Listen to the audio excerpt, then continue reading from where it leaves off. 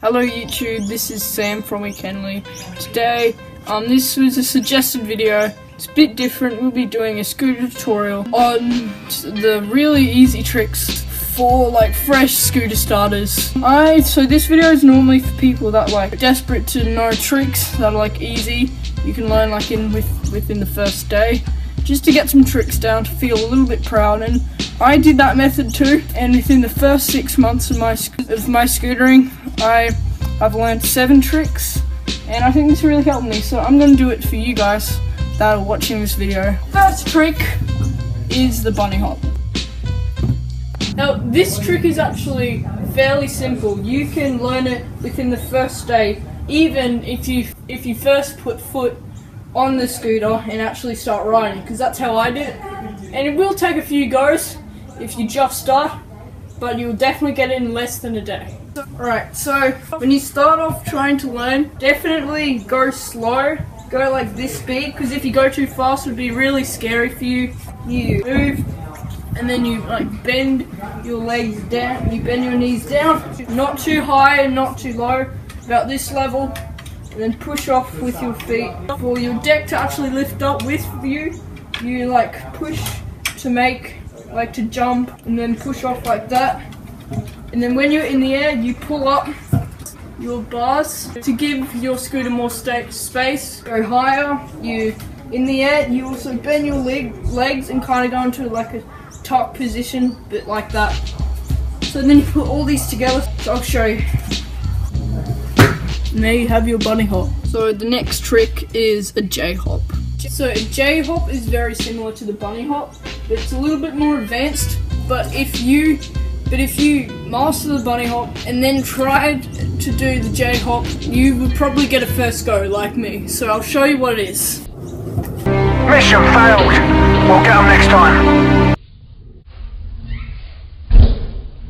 So here's how you do it. So again, this is very similar. But basically what you do, you lift up the front wheel and then pop up the back wheel by lifting up your feet, sorry.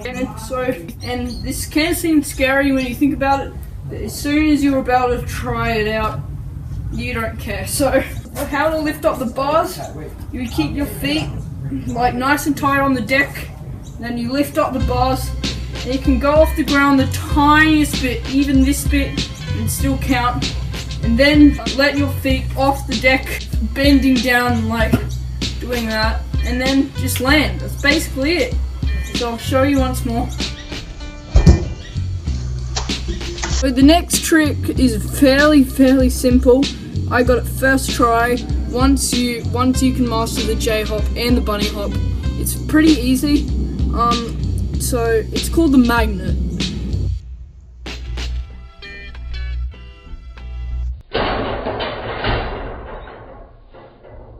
So what you saw there was my type of magnet. That isn't like the way like other people do the magnet, but the way I do it, it still counts. So basically all you have to do is you don't really have to put that much bend into your jump. You can just like do that, but try not to lift up your bars and like jump that high.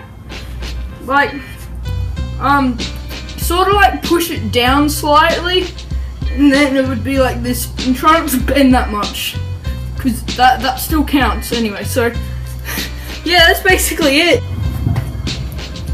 Now the next one is a 90. Now the 90, it could take a while if you don't do it properly, and I'll show you the way to do it that is much more easier than you would probably how you would attempt to do it.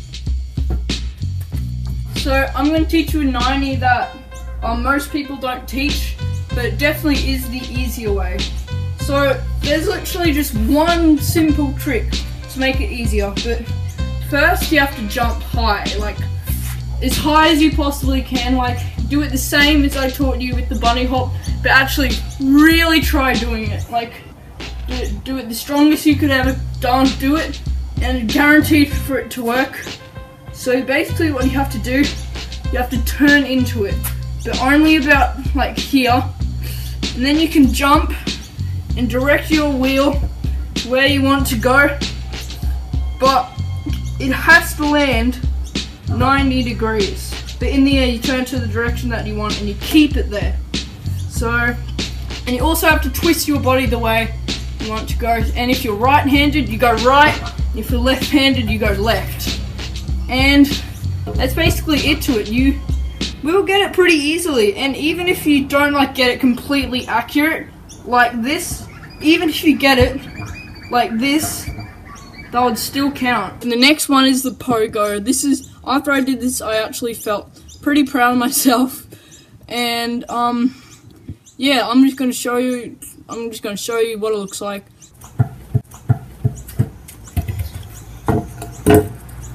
The fifth and final trick is a no-footer. I'll show you what that looks like.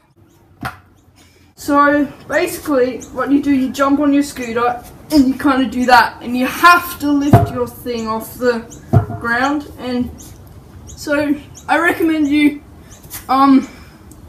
place your feet on the side of each other, so it's easier to like do the air motion.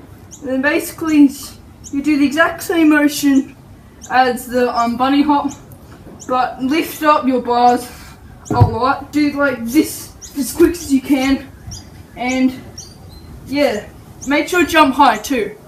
So yeah, good luck with that one. It's really fun to do once you learn it and be consistent with it.